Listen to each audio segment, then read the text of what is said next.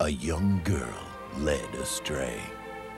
A father's worst nightmare. My daughter is off limits. Do you know that I've actually thought about killing you and disposing of the body? Let's just get business out of the way first, and then we'll talk about Gino. A father pushed to the breaking point.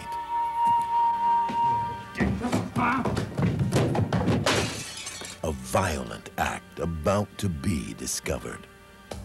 And a fateful choice to cover it up have led Henry to Will. I don't mean to be rude, but I'm not in a very social mood right now.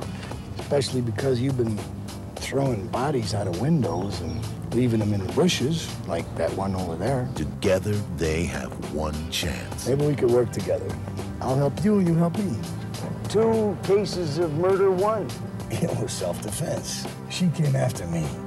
I have a history, a record. This is my first and only victim.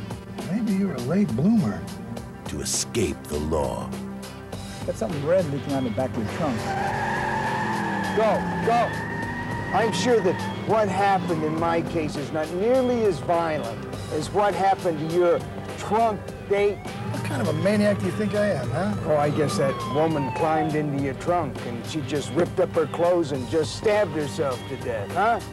But getting away with murder has led Henry down a fatal path with a new problem and a dangerous new friend. Yeah, we're like partners, you know. We are done. Don't ever call me again. I know he's your business associate, and he was just probably trying to make a good impression, but... What? I think he likes me. You made a big mistake.